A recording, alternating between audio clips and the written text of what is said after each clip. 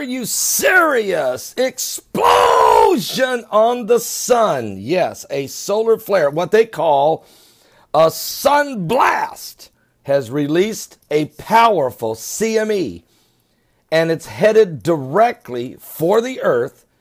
It will make a direct hit on New Year's Eve. Are you serious? Are you serious? Yes. Well, that's the one way to bring in this brand new year, with an apocalyptic CME. But that's exactly what they are forecasting right now. It happened Monday. There was a sunspot cluster eruption. It was not, and I repeat, it was not an X-class solar flare, but it was a powerful, what they call sun blast, and it released a powerful CME, or corona mass ejection, directly headed toward the Earth, and it will hit the Earth. Now, although the flare certainly wasn't the strength of a major X-class, which of course is the most powerful class of solar flares, this event did trigger a significant coronal mass ejection, or we'll call them CMEs. It's currently racing in the direction of the Earth.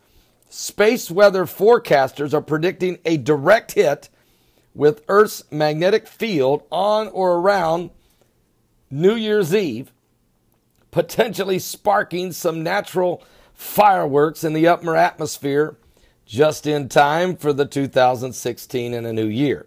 Sunspot AR2374 has an unstable beta-gamma magnetic field that could explode again in the hours ahead, according to NASA's Tony Phillips, who was reporting to spaceweather.com. Now, NOAA forecasters are estimating a 55% chance of an additional M-class flares and a 10% chance of even a X-class flare.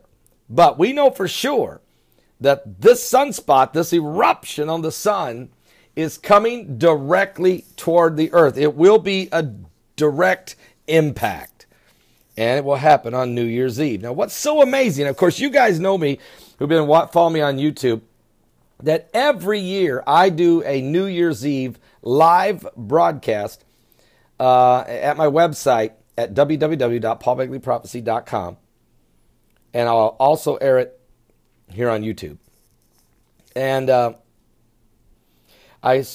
always go through the apocalyptic events of the current year and bring forth apocalyptic points to watch for in the year to come. Now, twice during these live broadcasts, blackbirds fell out of the sky while I was on the air live in Beebe, Arkansas. The year that brought in 2011, and then the year that brought in 2012, back to back. We had those things happen while on the air live, people freaking out in Beebe, Arkansas, as blackbirds were falling all over the ground. 5,000 birds fell the first time, 6,000 the second time. Could it be this year's New Year's Eve is an impact from a CME or something else? Because let me just share with you, there is terror threats all over the world right now. Extremely high concerns in New York City, but also in Belgium and in France and in the United Kingdom, all over Europe, Canada, and in Australia, all over, folks. There are very, very, very much concern of a terrorist attack on New Year's Eve as well. So I'll be live. We'll be covering it all. We'll be reflecting on this year of 2015 and revealing the 16 apocalyptic points for the year 2016 coming up to watch for. We'll review last year's points. It's quite fascinating. And it will be a New Year's Eve to remember. I guarantee you will enjoy the broadcast. It'll be extremely informative, and we will be with you to the midnight hour. Now, East Coast time. That's East Coast time. Now, these flares, these CMEs, are different beasts, folks. They're triggered by the same magnetic phenomenon. During periods of high magnetic activity on the sun, the sun's internal magnetic field forces its way through the sun's photosphere.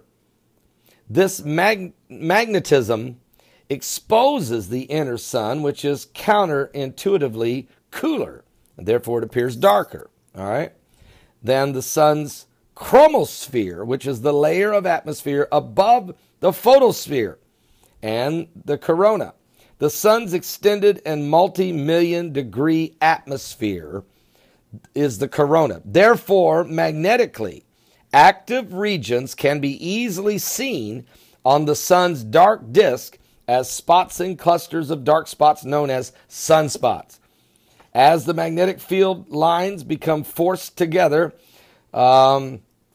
these sunspots, magnetic reconnections may occur, accelerating the solar plasma to a relative speeds, very extreme fast speeds, folks.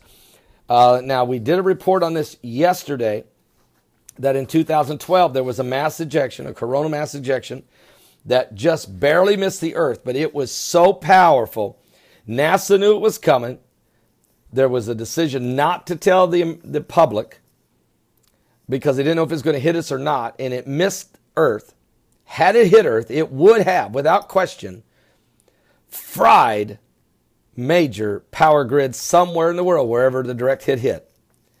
And this took place in the year 2012. We just now were told about it yesterday in a 44-page White House report, and how close we were to being literally a cataclysmic event. So, having said that, that's not what this thing is predicted to do, but it is a strong corona mass ejection, and it's headed this way, and the Earth will feel its direct impact tomorrow on New Year's Eve. This could cause an earthquake because of the pressure it puts on the tectonic plates. It could cause a tsunami from an earthquake. It could cause a volcanic eruption, or it could affect power grids or, radar for the aviation industry. Now, we gave everybody a heads up about a week or so ago about one coming. It did hit the Earth. We had 2 earthquakes. One was 6.2, one was 6.6. And all of this, almost half the city of Memphis, Tennessee went dark. All right? So who knows what this one will bring. This will be a more direct hit than that one, but it could hit in the middle of the Atlantic Ocean and not affect anything. Who knows? Be with me tomorrow night on my live New Year's Eve broadcast. All right? Don't miss it. It starts at 10 p.m. Eastern. I'll take you into the midnight hour. God bless. Are you serious? Are you saved? Folks, when I'm not joking when I tell you it's the coming apocalypse.